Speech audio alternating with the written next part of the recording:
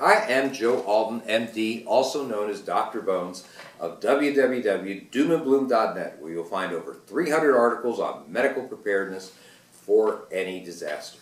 I'm also the co-author of the Amazon bestseller in survival skills, The Survival Medicine Handbook, our medical guide for when the rescue helicopters are not on the way. We're in beautiful Gatlinburg, Tennessee, hiking in the Great Smoky National Park, and we are seeing the fall colors. They are beautiful and keeping warm by the fire in the Birdhouse Inn here at Ski Mountain. We left our African gray parrot, TD Bird, and that other guy you see in our videos back in South Florida. They just don't appreciate cold weather like we do. You know, I spend a lot of time talking about how to obtain important medications like antibiotics for survival situations. I do this because I don't want people dying in a long-term off-grid scenario from infections that could occur from simple injuries that are part and parcel of chopping wood and other activities of daily survival. Even though antibiotics are a useful addition to your medical storage, it's important to understand that you will not want to indiscriminately use antibiotics for every minor ailment that comes along. In a collapse, the medic is also the quartermaster. You'll want to wisely dispense that limited and, yes, precious supply of life-saving drugs. You have to walk a fine line between observant patient management, which is doing nothing and watching, and aggressive management, which is doing everything, which is sometimes too much. Most antibiotics in this country are actually given to livestock, not because they're ill, but because they grow a little faster if it's in their feed, and therefore they get to market a little bit faster. This terrible practice has caused a number of resistant infections. One infection in turkeys with a bacteria called Salmonella caused 100 people to wind up in the hospital, one death, and the recall of 36 million pounds of turkey in 2011.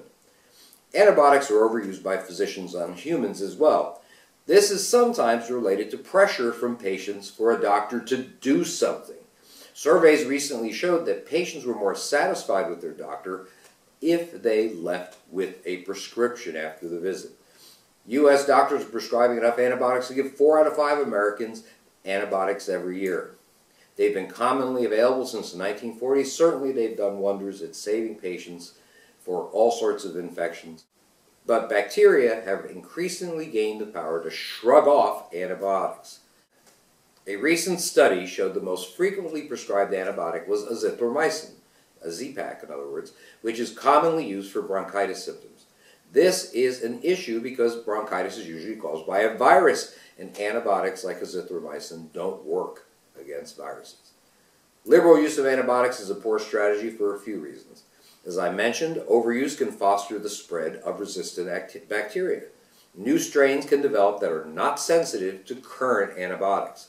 The Center for Disease Control and Prevention is tracking at least 20 strains of resistant bacteria at the present time. Antibiotic research is not particularly profitable, by the way, compared to some other drugs. Few new antibiotics are coming down the pike, so this is another big issue. Potential allergic reactions may occur that could lead to anaphylactic shock, which we've talked about in other videos. Making a diagnosis could also be made more difficult if you give antibiotics before you're sure what medical problem you're dealing with. This may mask the condition. In other words, symptoms could be temporarily improved that would have helped you know what disease your patient actually has. This costs you valuable time in determining what the actually correct treatment really should be.